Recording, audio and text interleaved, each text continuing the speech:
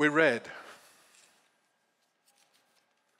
in Daniel chapter 12, verse 2, many of those who sleep in the dust of the earth will awake, some to eternal life and some to shame and everlasting contempt. In other words, the resurrection of the dead and judgment. Looking, of course, at the second coming.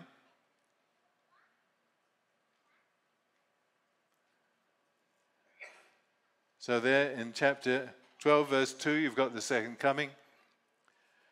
And when you go on in the chapter, you get the talk of times, of a time, times, and half a time in verse 7, which is the traditional way of talking about the length of the tribulation period. So what you have obviously got in this chapter is the second coming in verse 2 and the tribulation in verse 7, from which it is deduced that the second coming comes before the tribulation, and indeed was in AD 70. Listen, a text without a context is a pretext.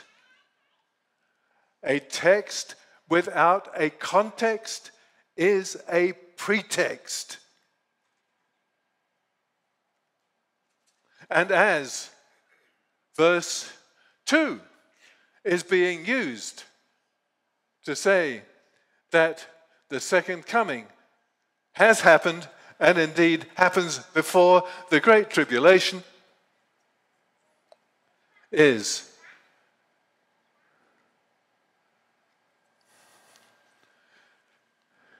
the fault of Stephen Langton, Archbishop of Canterbury in the 13th century. You say, huh? Yeah. He divided the chapters wrongly. He shouldn't have divided the chapter where he did. He should have divided it after verse 3. Look, when I was hearing from more than one angle that the preterists were using this passage in this way to say that the second coming had already happened, I looked at it and I said, what on earth is going on here? So I looked at my commentaries. I've got a commentary on Daniel from a great old millennial guy, E.J. Young, great Old Testament scholar. I've got a more modern commentary that the Southern Baptists put out from a totally different perspective by Miller. I looked at another commentary.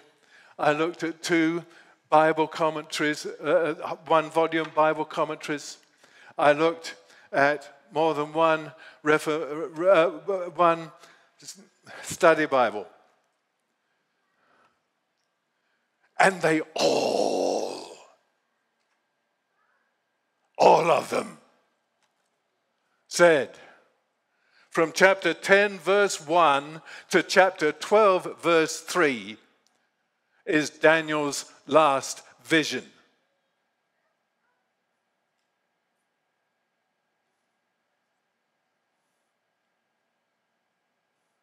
Verse 2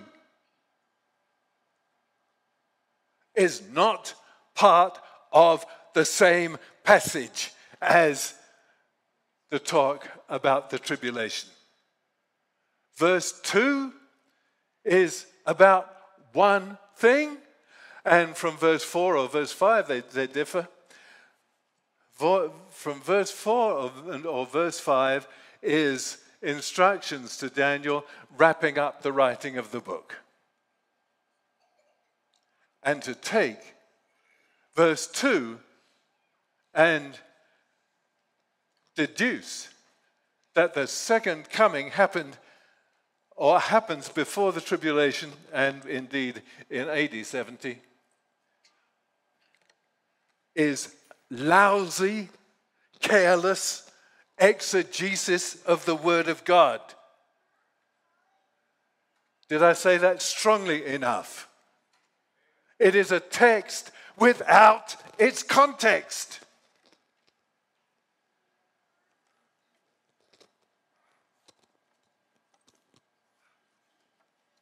All right.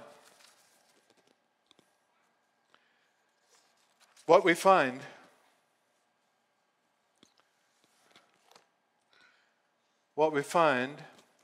is that as we talk with those leaning in this direction, almost whatever passage you turn to and say, well, here it is. This is straight talk. The reaction is, oh no, you have to spiritualize that. Now listen, if anybody says to you, what the Bible says is not what it means, wave a red flag.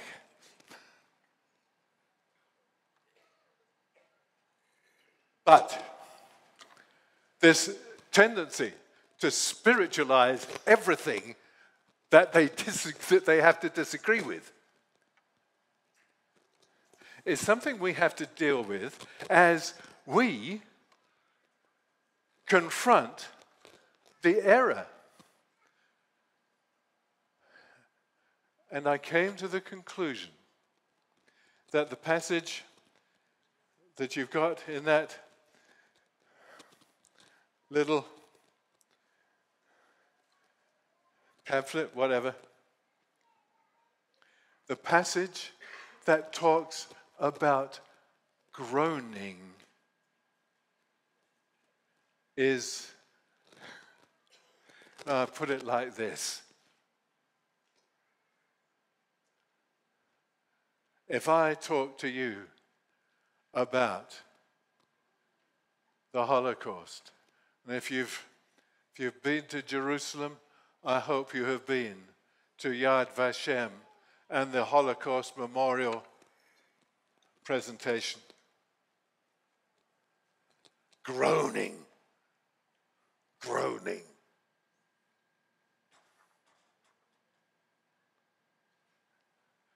You can't spiritualize groaning.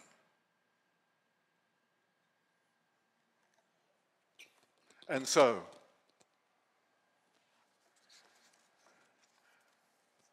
we look at chapter 8 of Romans and the passage there starting in verse 17. For you did not receive a spirit of slavery to fall back into fear, but you received the spirit of adoption, by whom we cry out, Abba, Father. The Spirit himself testifies together with our spirit that we are God's children. And if children, also heirs, heirs of God and co-heirs with Christ, seeing that we suffer with him, so that we may also be glorified with him.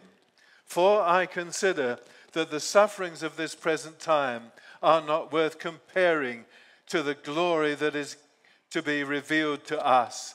For the creation eagerly waits with anticipation for God's sons to be revealed. For the creation was subjected to futility, not willingly, but because of him who subjected it, in the hope that the creation itself will also be set free from the bondage of corruption into the glorious freedom of God's children. For we know that the whole creation has been groaning together with labor pains until now. Not only that, but we ourselves who have the spirit as the first fruits, we also groan within ourselves, eagerly waiting for adoption, the redemption of our bodies. Now, in this hope, we were saved. Yet hope which is seen is not hope, because who hopes for what he sees? But if we hope for what we do not see, we eagerly await it with patience. There are a number of things we need to see in this passage. The first thing is that Paul talks about the times. In verse 18, he writes about this present time. And as he is looking at this present time, he also has an eye on a future time as well.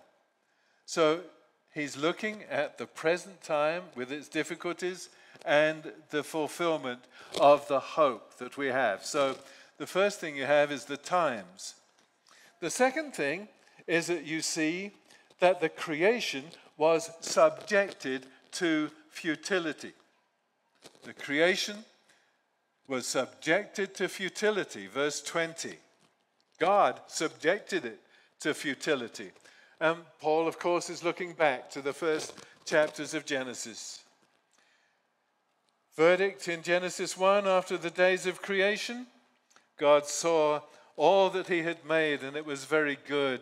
Evening came, and then morning, the sixth day. God created a physical world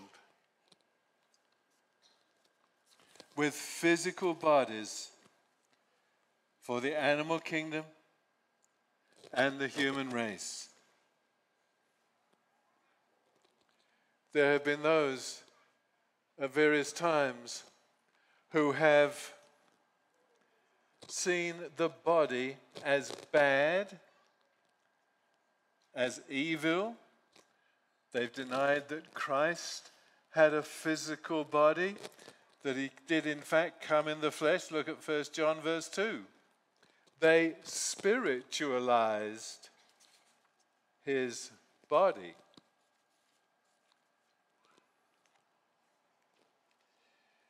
Anyway, the creation was subjected to futility. God made it good, but then came sin and punishment, part of which God subjected the creation to futility.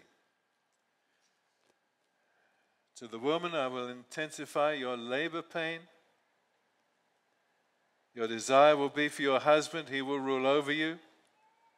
To Adam, because you listened to your wife's voice and ate from the tree about which I've commanded you, do not eat from it. The ground is cursed because of you. You will eat from it by means of painful labor. All the days of your life it will produce thorns and thistles for you. You will eat the plants of the field. You will eat bread by the sweat of your brow until you return to the ground. For you were taken from it, your dust, and you will return to dust. The creation subjected to futility.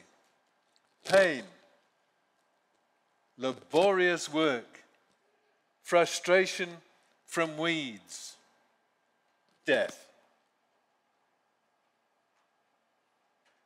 Look round you and you see the modern equivalents.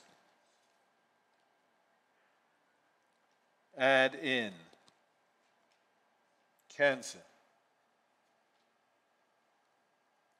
300 a week dying of opioid drugs.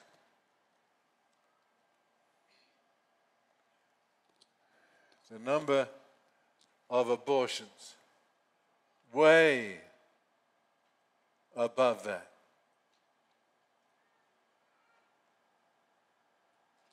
Corruption. Corruption in high places.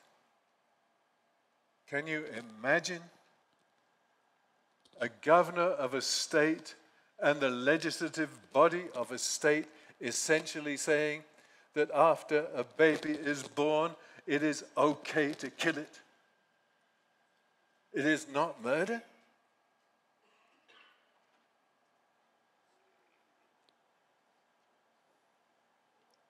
Chicago.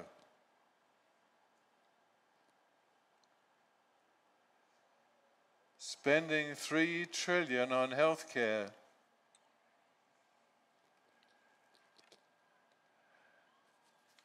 Creation. Groaning. The groaning is real.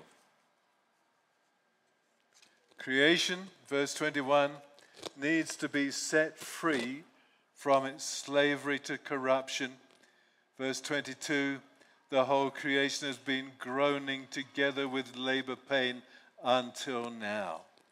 So first, the times, the present time, and the future. Creation subjected to futility in the present time, and in the present time also, sons waiting for adoption. Verse 23, not only that, but we ourselves who have the Spirit as the first fruits, we also groan within ourselves, eagerly awaiting for adoption, the redemption of our bodies. The fallen creation groans, and the sons of God groan. As we're in the fallen creation, our bodies affected by the fall. But the next thing we see is that God's sons are going to be revealed. Verse 19 in Romans 8, for the creation eagerly waits with anticipation for God's sons to be revealed. A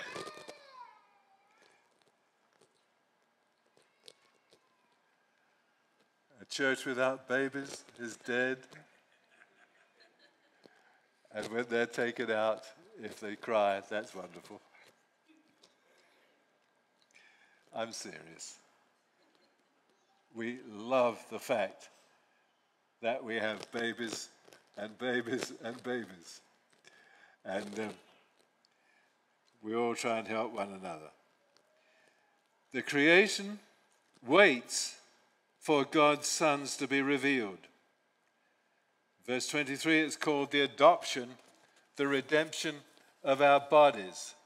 And as Paul looks at the future for the Christian, he finds it hard to talk about it without using the word glory. Look at it.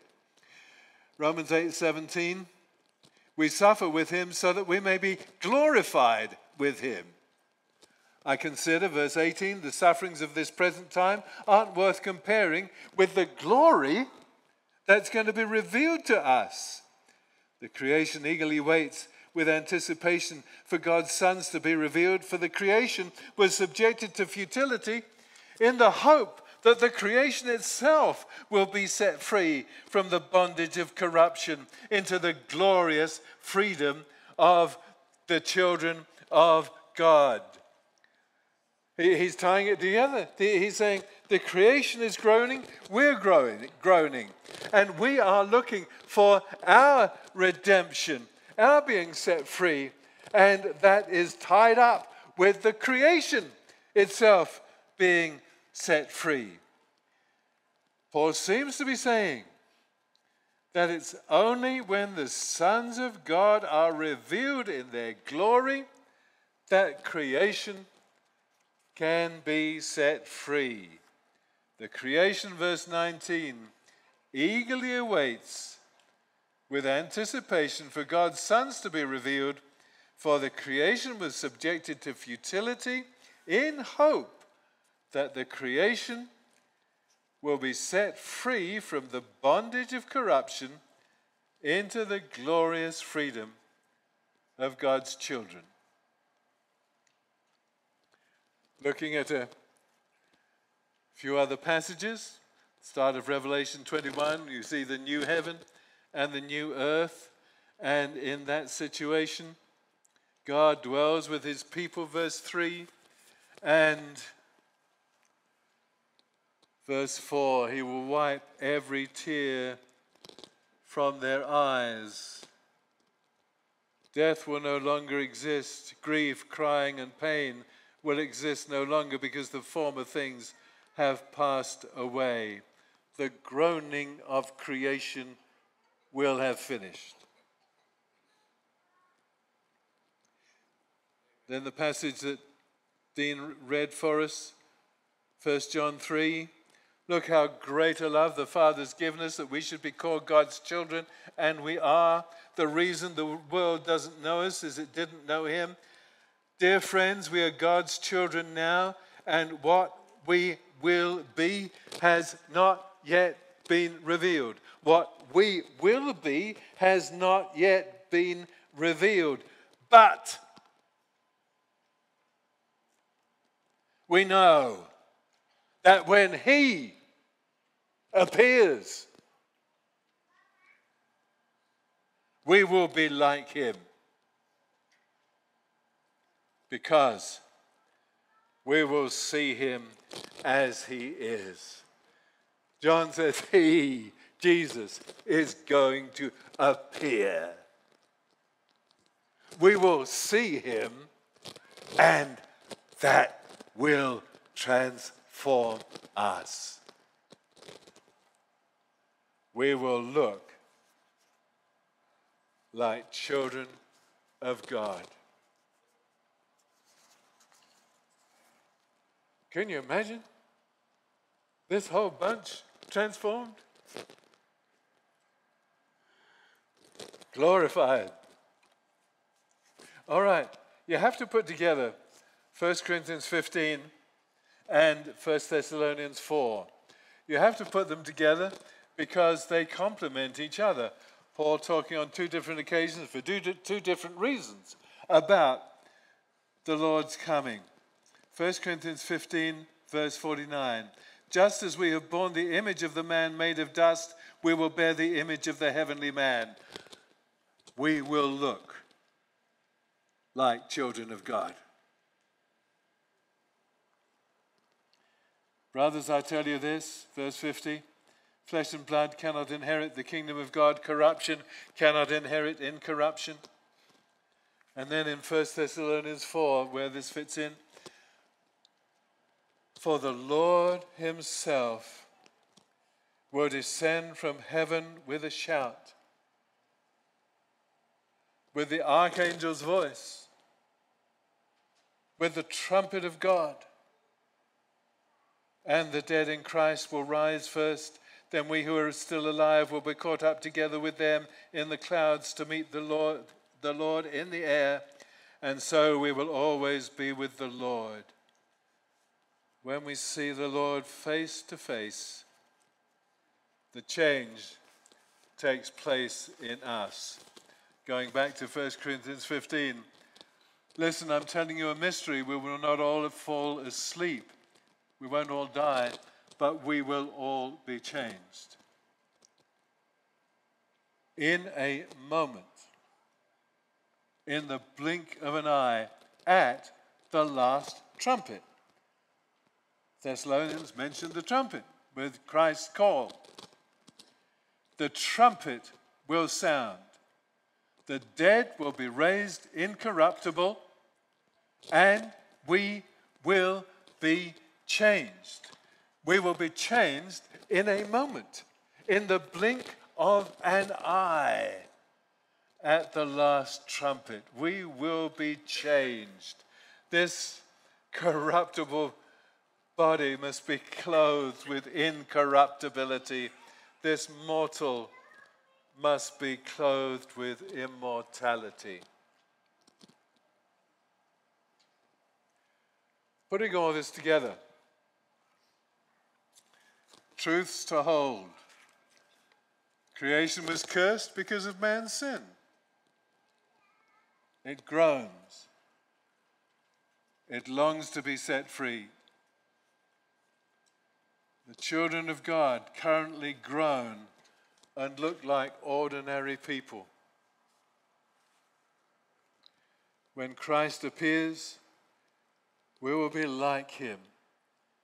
Our bodies will be changed. Your body's not perfect? It will be. Do you hear that? Your body is not perfect, but it will be. When that happens, creation will be set free. In the new creation, there's no groaning.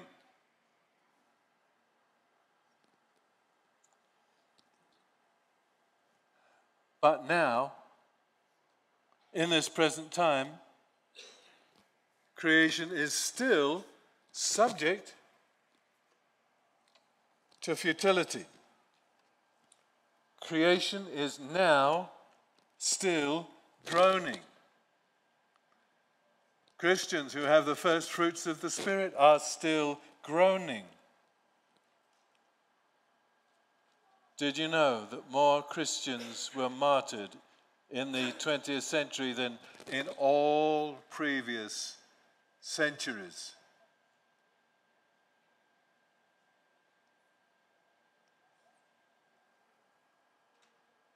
Why? Why? There are young idiots going round wanting socialism. It was socialism that led to so many thousands of the martyrs.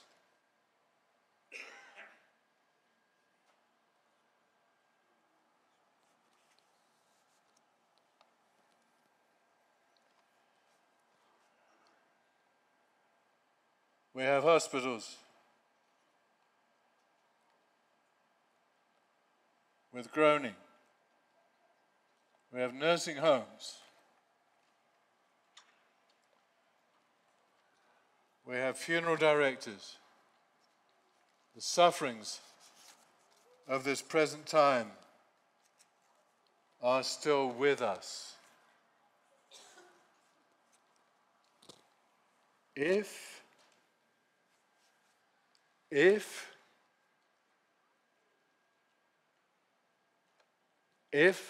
the second coming happened in AD 70, so did the perfection of your body.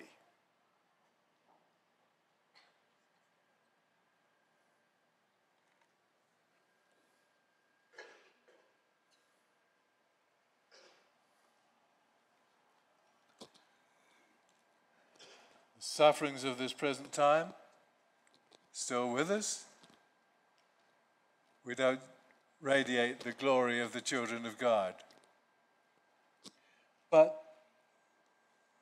this crucial conclusion here,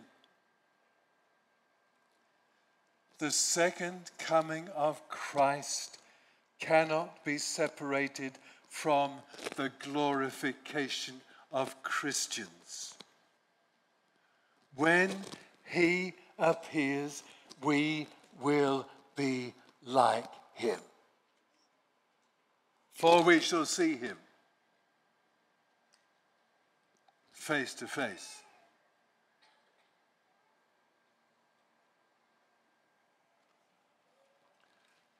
At the last trumpet,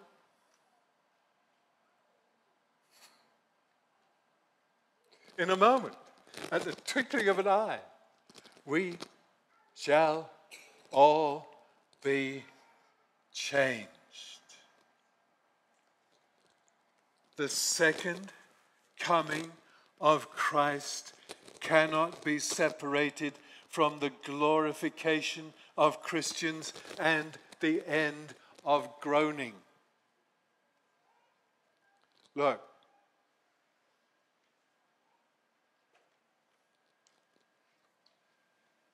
the groaning is still there.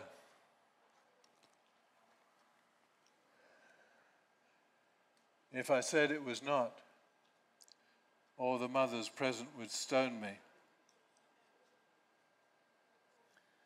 The second coming of Christ cannot be separated by 1 minute. The second coming of Christ cannot be separated from the glorification of Christians, from your getting your resurrection body and the ending of all the groaning. Not that that will be what strikes you. It will be the wonder of the presence of the Savior. We are God's children now. What we will be has not yet been revealed. We know that He appears. When He appears, we will be like Him because we'll see Him as He is. The Lord will descend from heaven with a shout, with the archangel's voice, with the trumpet of God, and the dead in Christ will rise first. Listen, I'm telling you a mystery. We will not all sleep. We will all be changed in a moment, in the blink of an eye, at the last trumpet. For the trumpet will sound, and the dead will be raised incorruptible, and we shall be changed. Who wants to throw that away and spiritualize it? Friends, the Lord is going to come. Every eye will see Him. When He appears, we will be like Him because we see Him as He is. And it will be a glorious, glorious day. The alternative we are offered is it's all happened and this world is just going to go on and on and on.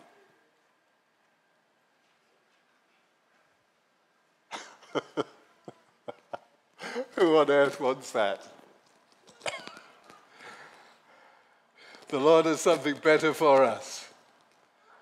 The creation has been subjected to futility in hope, because God's plan is that the creation will be set free from its bondage to decay as Christ comes, as we are transformed.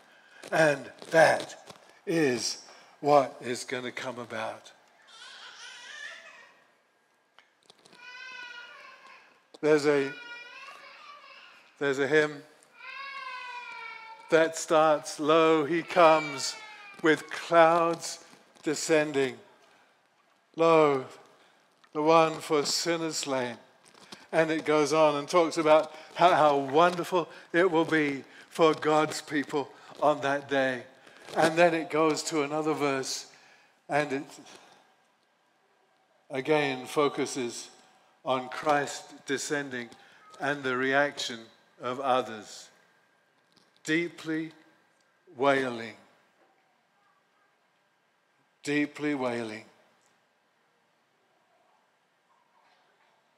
is how they see the Messiah.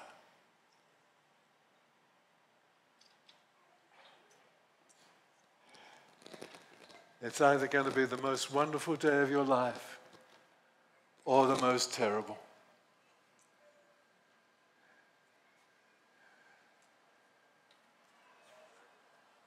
Jesus says, "Come to me, all who labor and are heavy laden, I will give you rest. I'll give you rest for your souls."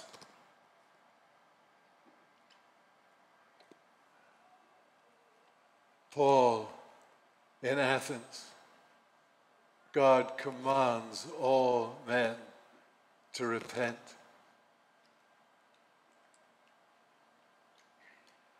Paul to the Philippians jailer, he said, "What must I do to be saved?" Believe on the Lord Jesus Christ, and you will be saved. Let's pray.